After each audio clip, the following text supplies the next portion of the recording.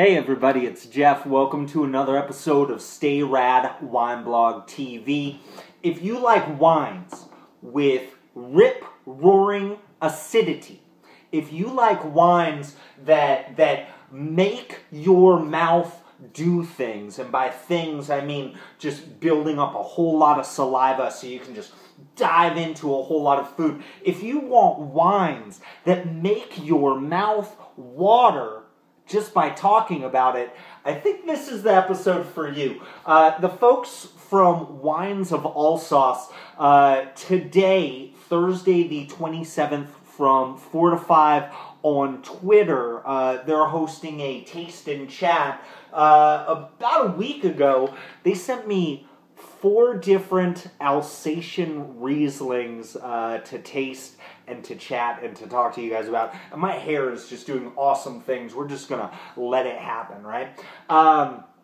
So they sent me 4 different Rieslings. 3 of them are from the 2011 vintage. One of them is 2010. They're all from the Alsace region of France. So we're talking about eastern France, right along the border, the northern border between France and Germany. And this is where you're going to find just some really awesome, awesome dry Rieslings, some of the best on the planet. So if you like Riesling, I think you're going to be pretty stoked on this. It's a lot of wine today, so I got my spit cup and everything. We're just going to dive right into it. The first wine that I'm really excited to get into with you guys is the Trimbach 2010 Alsatian Riesling. The reason why I'm excited about this is because if you go back onto Stay Rad, and I'll put a link below, from 2011 I had posted, or I had tasted the 2008 Trimbach Riesling, and it really did change my life in the sense that this is how I look at Rieslings now and how awesome it can be, because I know for some of us, you know, Riesling is not an unheard of grape. A lot of times we think of them as being very, very sweet and very, very candy-like, because that's the way a lot of folks make it in the United States. That's the way that a lot of folks make it in Germany, and they make some amazing sweet Rieslings in Germany. But I'll tell you what, Alsace really is the place to go if you want to try Riesling in a different style and dare I say, a more refined type of style than what a lot of us are really used to. So again, the 2010 Trimbach Alsatian Riesling. This family, they're going on 12, 13 generations of families running this estate. So dating back to the 1620s is when they got started. They've got a little bit of a history here. Now, color-wise, with a lot of these, you're going to see the same type of thing. It's like a golden straw yellow right there. This guy in particular was aged in stainless steel and concrete vats, so we're not getting any oak influence at all. 13% alcohol, 2.7 grams per liter of residual sugar. Now, when you think about residual sugar, we start thinking about sweetness, but these guys are just so high on the acid level, you don't really notice that sugar at all, and that's where it gets kind of exciting. These tend to be very aromatic wines, and again, just acid, acid and saliva producing wines, right? So on the nose, I'm getting this really nice honeysuckle type of nose. Just really good crushed rock minerality. And there is a little bit of like a cut grass type of thing. So, I mean, not on the level of like a Sauvignon Blanc, but I mean, it's definitely some notes of grassiness there. A little bit of green apple skin too. Yeah. On the palate.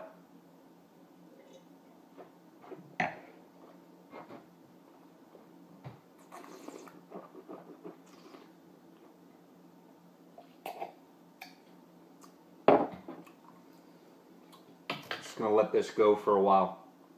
the acid is so intense on this wine. Again, as I'm talking to you right now, my whole mouth is just kind of puckering up a little bit. This is definitely a wine that you would go great with, you know, light pasta dishes. I'm also thinking of like a really thin wood-fired pizza with like pear gorgonzola. I think that would be really nice. And this acid is just continuing to play. And this is what's really nice. This is a wine with some real length to it. You know, a lot of folks, you know, judge wines just on the finish, and I like to kind of look at everything.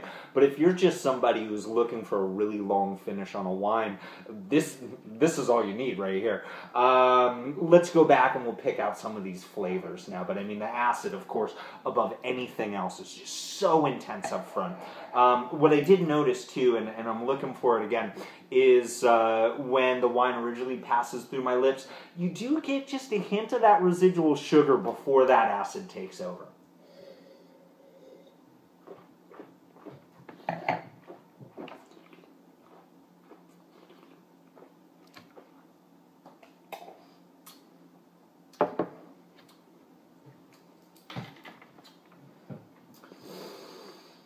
There's that sour note that I've been looking at a lot, that my buddy Dave was kind of tipping me to, that we're really getting here, like a sour green apple, really just like nice crushed like pulp of a green apple, and it's really just this is a fun wine. The fruit is definitely there.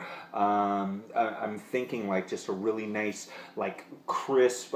Think about like the filling of an apple pie. If it were not overpoweringly sweet, I mean, those are the types of flavors that I'm really getting there. Just these like core type of sensibilities, and a little bit of like a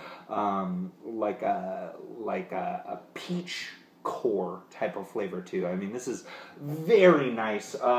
Score on this, I'm gonna put it at like I'm gonna put it at a 90 right now. I feel like I may have to adjust my scores a little bit as I taste through these guys.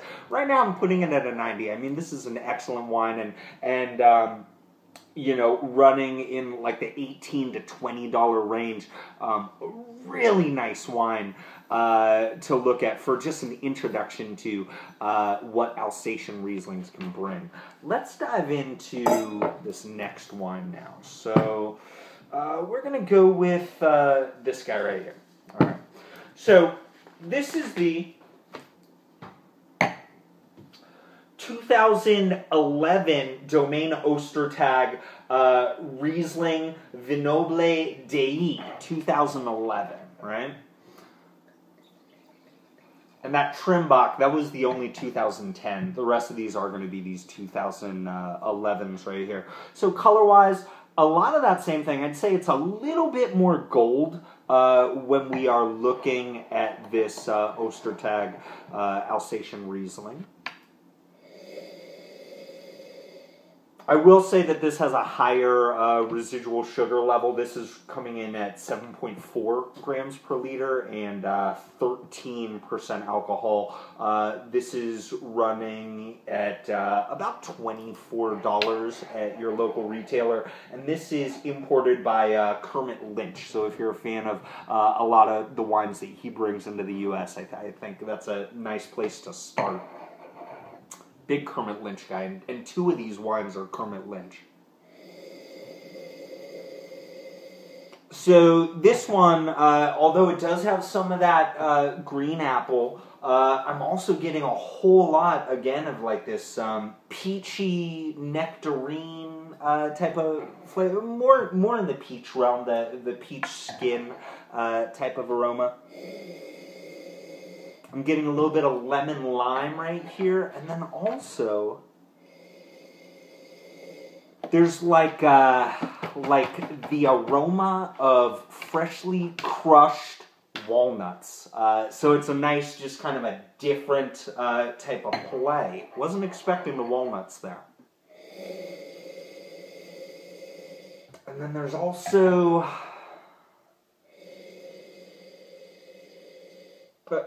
what's coming to mind, and this is going to throw some of you guys off, you're going to think this is a bad thing. I'm almost getting like a cardboard box, and not in like that, hey, this wine is bad, this wine is corked type of thing. That's why I was kind of afraid to say this. It's not like that wet cardboard. It's just like, you know, you open up, maybe you open up a shipment of wine, you open up that cardboard, and that first aroma that you get there's a little bit of that mixed in with those crushed walnuts. So you just opened up a cardboard box with crushed walnuts and a bunch of peach skin, dried peach skin. That's kind of what we're looking at here. On the palate,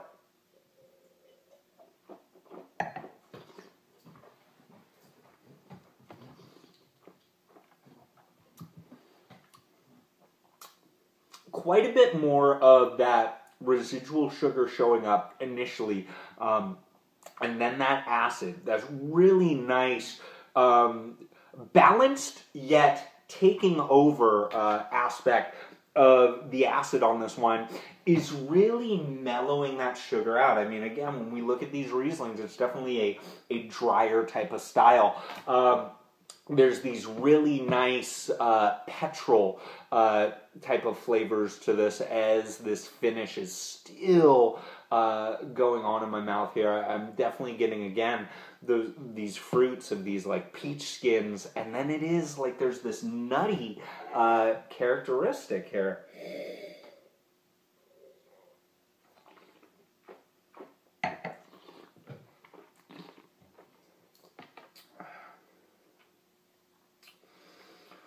Wow. And what's really nice in this, with a lot of these Rieslings, most all of them are organic or biodynamically farmed. Most all of the ones that I'm tasting today are also being fermented on their native yeasts. So there's very much this like minimalistic type of style that we're looking at. This guy right here was aged in stainless steel for 1 year. It was done on its wild yeast, and it is organic and biodynamic viticulture, depending on the different vineyards that they sourced from for this one. This is a really, really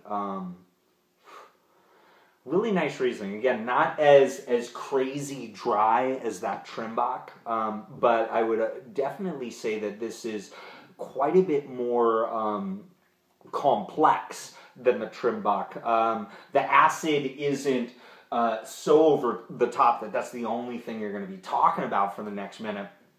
But it definitely does its job of livening up all these different flavors. And again, I'm getting that peachiness. I'm getting this nuttiness. And it's definitely a Riesling that's making me think. I mean, all these Rieslings are really going to give you some fun stuff to play with. And again, at $24, another wine that I would recommend to you, spending a couple extra bucks on this and just seeing a slightly different style out of this dry Alsatian Riesling. Give it one more taste.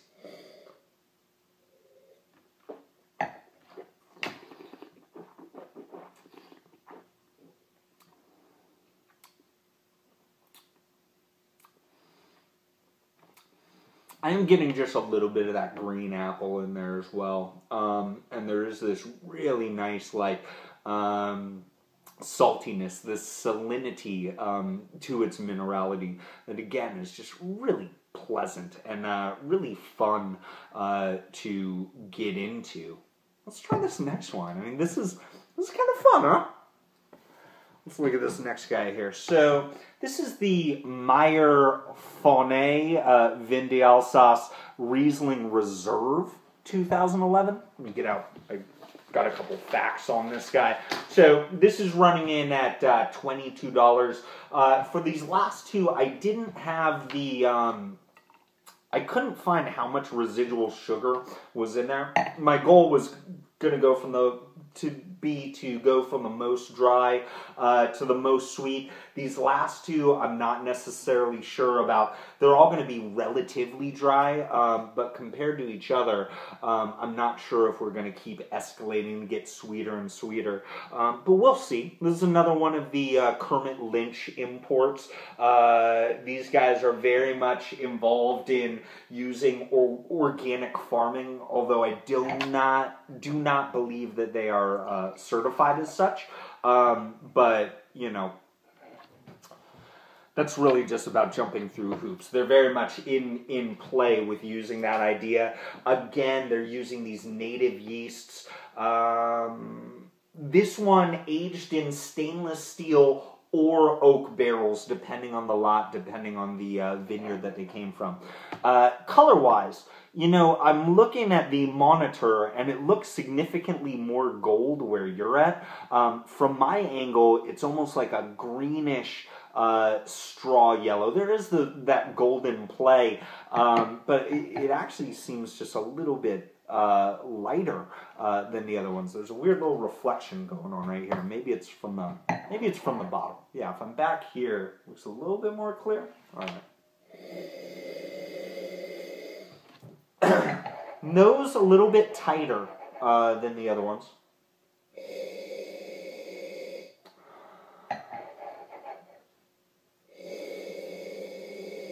So for this guy here, it's definitely on the nose, a lot more of the petrol notes, a lot more of these mineral type of characteristics. A little bit of like a crayon type of play, like crayon powder. And again, I'm almost feeling like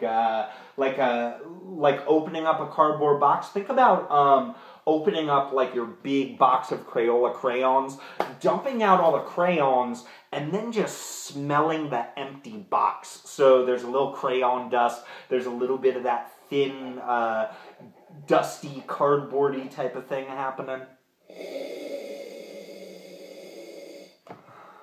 Not a whole lot of fruit. I mean, these muted green apples.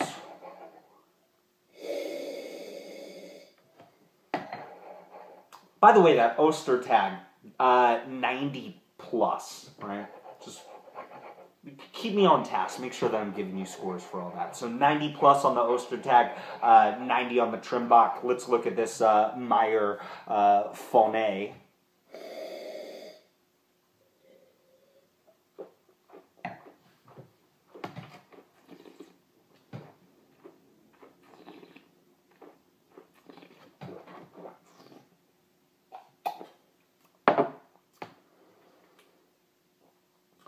Initially, this is the sweetest of the bunch. And yet, again, there's that acid that comes in about, you know, halfway through.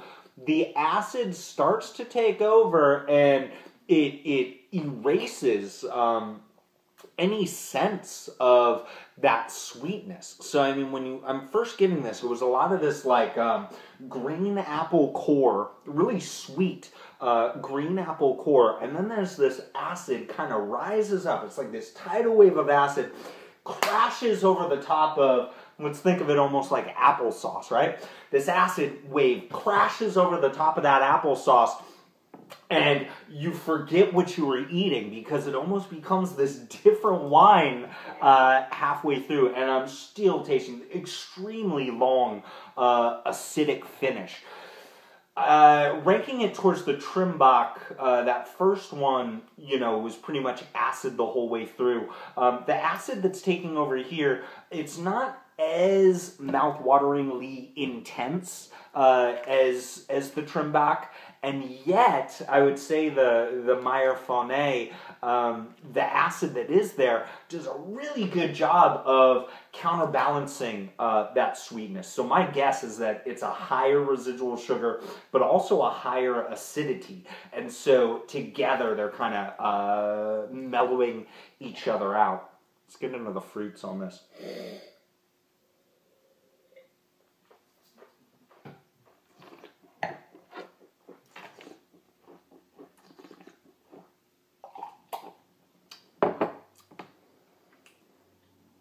It's almost like, timing wise, the moment I start to spit it out, that's when those very sweet and aromatic green apples start to convert over to this very acidic, sour apple type of play.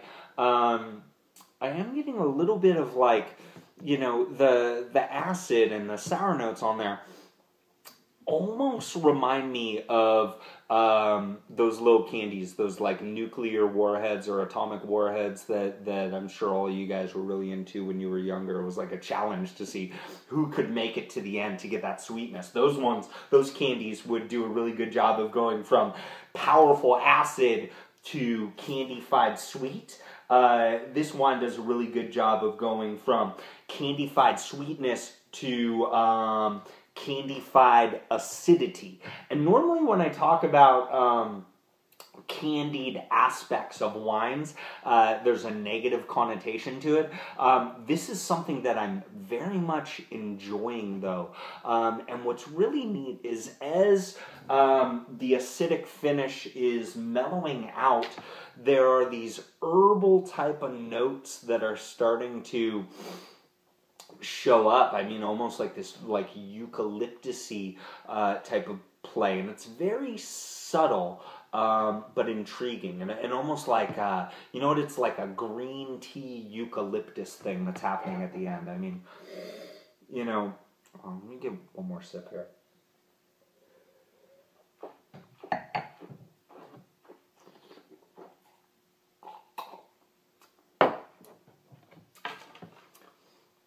Wow.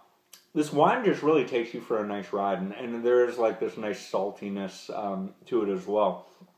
And at first, the first sip that I took, in the first like half a second, I wasn't much of a fan of this wine, but now it's becoming one of my favorites so far today. So just in the terms of like relative scoring, let's give this Meyer-fonne 2011 Riesling Reserve, let's give it a 91 points. I mean, definitely a fun wine, and as I continue to speak of it, I'm thinking about there is this nice oiliness to it too. I mean, this is just a gorgeous wine. I really like this one a lot. And again, that was $22. All of these recommended so far. All of these 90 points and up so far.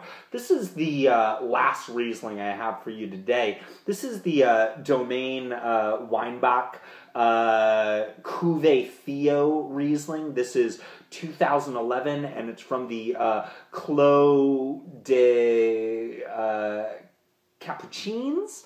Capucines, I'll post it, and then somebody like Johnny Brandy will tell me how bad my pronunciation was. But another, big time Alsatian wine estate. These guys have been around since 1612. So again, a really long, and you can almost look at the label.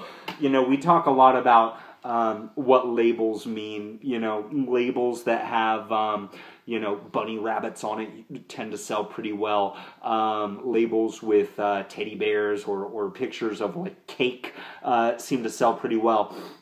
But I'll tell you what, it's these classic type of labels here that just to me come off as like so prestigious. How could you go wrong just with like a really nice looking label like this? So the Domaine Weinbach Cuvée Theo 2011 Riesling, let's see, it runs in at $30. I couldn't get, again, a number on the residual sugar here. It is coming in at 13.5% alcohol, and it is the most expensive of the bunch. Again, $30. And this is imported by Vineyard Brands.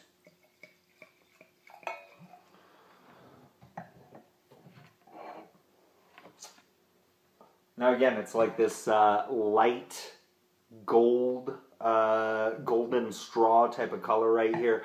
You know, most of these wines are pretty much in that same range. There's not that much of a difference.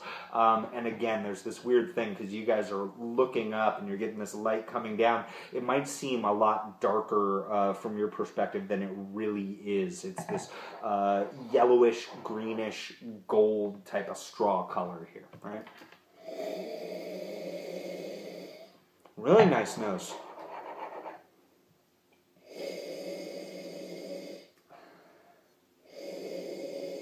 Getting like that lychee fruit. I'm getting peach and apple skin. There's that oiliness, that petrol type of play.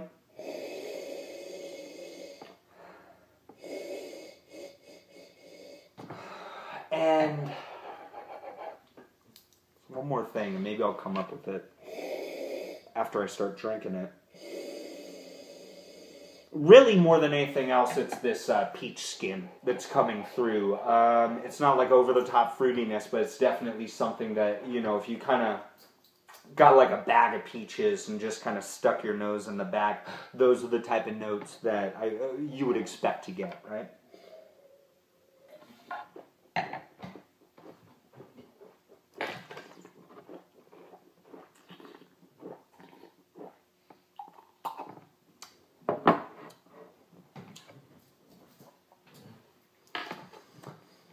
They don't say how much residual sugar is in this. I'm not getting the appearance of much, if any, residual sugar there. This is all acid from the get-go. It's long acid from the get-go, continuing, and the acid really isn't changing that much. This is definitely a different type of play. It's definitely,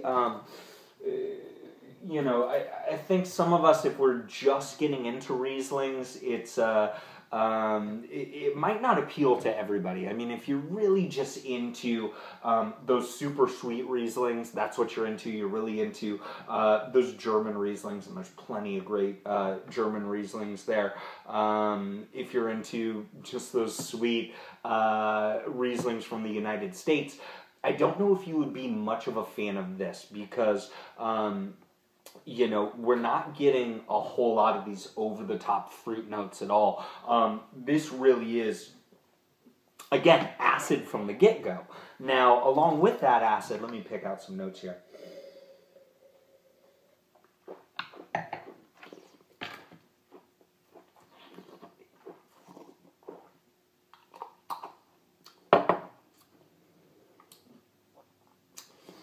Lemon and lime zest. Right? So it's like this bitter lemon lime zest.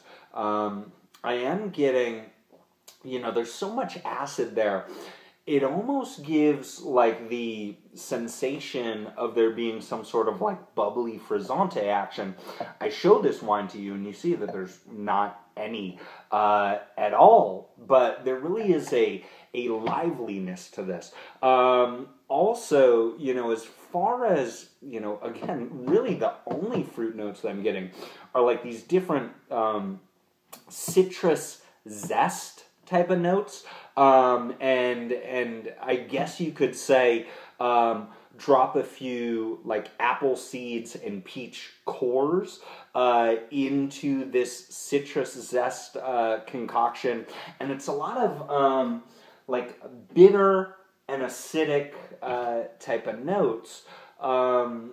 There's a whole lot of oily petrol type of flavors in here.